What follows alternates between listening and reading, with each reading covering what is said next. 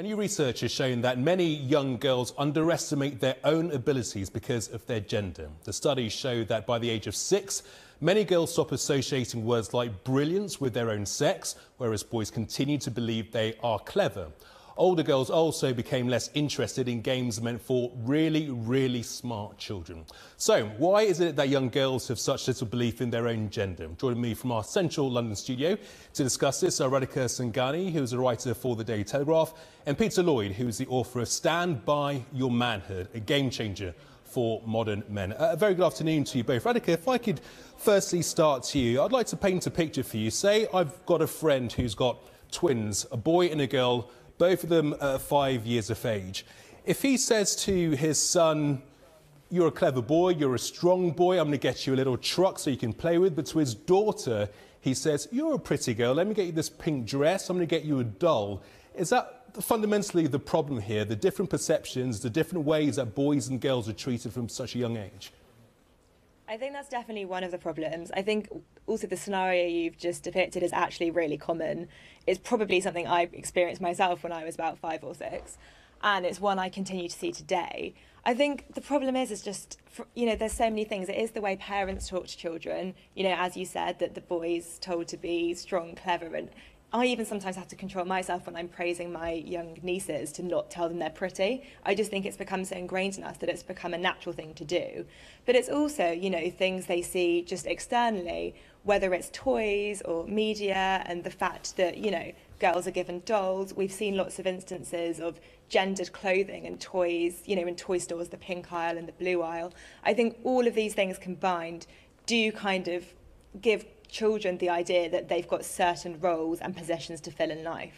Peter Lloyd, do you think we're reading a bit too much into this? Is it way too early to make these distinctions between boys and girls? I mean, surely we should wait till later life, shouldn't we? Yeah, this study is laughably bad. It's not robust in the slightest. I mean, it is literally a case of feelings over fact. Girls outperform boys in virtually every academic domain. So whatever they feel aged 6 is irrelevant because it doesn't hold them back.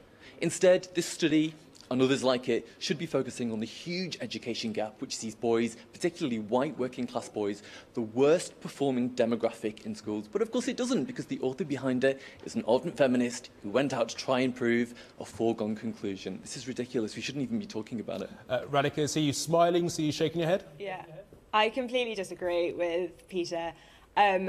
Firstly, I completely accept that girls do tend to go on and do better academically at secondary school and university. But then when they enter the workplace, that's when you see the problem. You see a massive gender pay gap. You see girls not going into STEM careers, so science, technology and maths. Fake news. And sure they're doing well academically, but I think what this whole gender stereotypes thing does is it creates a lack of confidence, and it makes girls feel on some level that even though they're academically capable of doing everything a boy is, that they've got different paths to follow.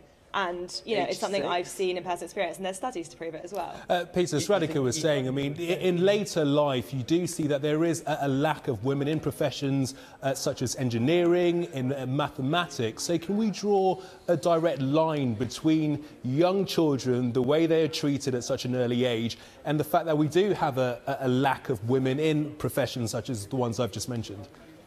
No, this is the same old lazy left rhetoric that we hear all the time. Look, statistical disparities don't necessarily mean that there is discrimination at play. There are elemental differences between the genders, and women and men like to make different choices as a whole. Not all, some, but you cannot say that there is discrimination at play. Look at women in other sciences, and such as biology and veterinary science. They dominate these areas. They also dominate medicine. So to say that they're being repressed from the age of 6 is absolutely bonkers. And if we're saying that there is a problem and it happens in primary schools, well, the majority of primary school teachers are female, so this is something that clearly female teachers are doing to pupils, so it's got nothing to do with men and this mythical patriarchy myth.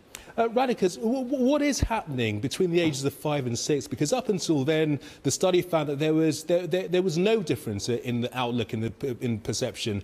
Boys and girls essentially thought the same things in terms of what was clever, what was deemed as brilliance, how you could associate that to whichever gender. It didn't really matter.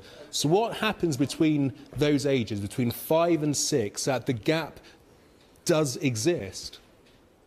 I think it's probably just as they get older and they're exposed to more media, more influences. You know, maybe it's the different kinds of television shows they're watching. Maybe they're seeing more music videos. You know, like if you turn on a music channel, you do still see that same thing of like the scantily clad girls surrounding the guy. You do still see these images, and I just think that it's that difference and the fact that that's what they're seeing. And, you know, I know Peter doesn't think this is an issue, but at the same time, you can't ignore the statistics that show that children, are being given, there's a gender pay gap in pocket money. There was a study that showed this really recently. Oh, for goodness sake, this is ridiculous. I just think, but I mean, it's true that this is what's happening. And it's not true. You know, I think it's just a really stoking. subconscious thing that parents and teachers are doing. And Peter said it could be female teachers. Sure, I don't think anyone's saying that men are the problem in perpetuating these stereotypes. They can affect men as well. I think society as a whole is creating this problem. Look, Radhika, with all due respect, you believe that air conditioning is sexist, so I'm not surprised that you think there is some huge conspiracy against 6-year-old girls. There isn't. All of the empirical data shows that girls are outperforming boys in every academic domain.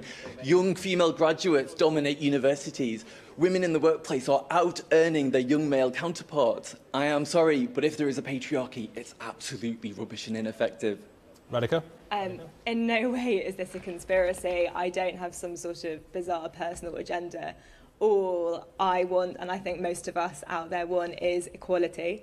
And it is undeniable that there is still a gender pay gap in the workplace.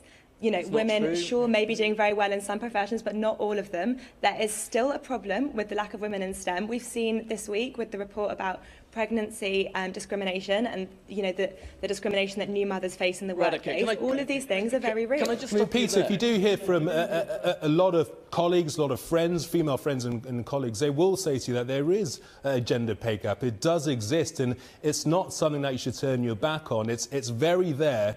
It's very prominent in our society. Will the majority of people not say that it's something that seriously needs to be addressed? Look, any economist worth their salt does not agree with the wage gap. Many female economists agree with me, many of them feminists. If anybody looks at the data, the wage gap does not exist. It is one of the biggest lies perpetuated by feminists to ensure that the very lucrative movement does not go out of business. And I'd like to ask Radhika a question. If she and her fellow feminists are so interested in equality, why is this study focusing on what girls think? Why is it not focusing on the huge education gap or the fact that boys are put on Ritalin because they're held up to the gold standard of female behaviour? Why is nobody addressing that? Radhika, you're bursting to say something? I'm not responsible for commissioning this study. I think what I've been trying to say is, what I'm trying to say is that feminism is about equality, and what this study is showing is that there is a lack of equality for children, and these gender stereotypes do go on to affect both boys and girls in damaging ways. Like, I completely understand that there are lots of problems that affect boys. You know, there is that educational gap that affects working class boys. About, of course. And the idea of feminism is to promote equality, and I think the goal very much is that if boys and girls are treated equally at such a young age, those changes will go on to follow them throughout their lives and hopefully lead to a better outcome for everybody. It is a debate that's going to rumble on for some time to come. So we're out of time, I'm afraid, but many thanks indeed to you both for joining us.